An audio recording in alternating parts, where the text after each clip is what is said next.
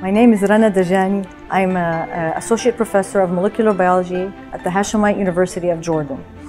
I'm also the founder and director of We Love Reading, a program that encourages children to read for pleasure by the empowerment of women to create libraries in their neighborhoods and therefore changing communities.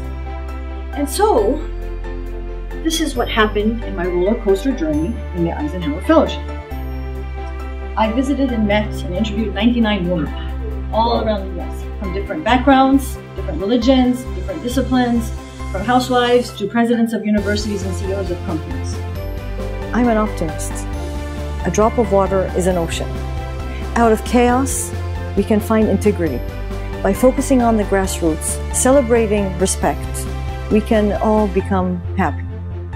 What I've discovered is that we have to have a paradigm shift. Whatever Eisenhower is doing, it seems small, maybe in the eyes of the funders, but it's actually going to make huge impact, a hurricane somewhere else.